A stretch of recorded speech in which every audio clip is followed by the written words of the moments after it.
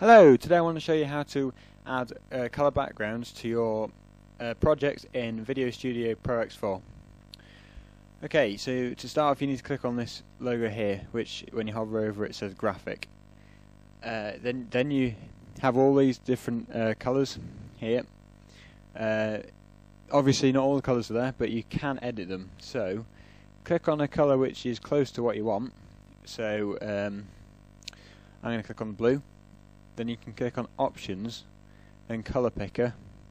You can either use this tablet here or you can use either of these two, so I'm going to click on this one, and then obviously you can choose any colour off here using that and the slider. So I'm going to choose that colour.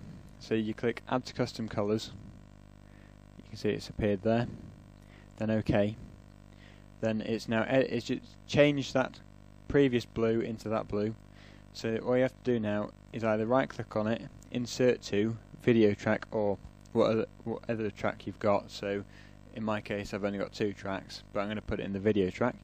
So I've inserted it to there. I can also move that around by left clicking on it and then dragging it to a position in the video where I would like to insert it to, which could be here or at the beginning or at the end.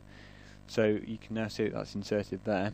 The other way of doing it is, instead of having to right click and click insert to and everything, then you can just left click on the colour, drag it onto the timeline and release. Thanks very much for watching, and I hope this helped. Also keep an eye out for more videos. I will be releasing a lot more in the future.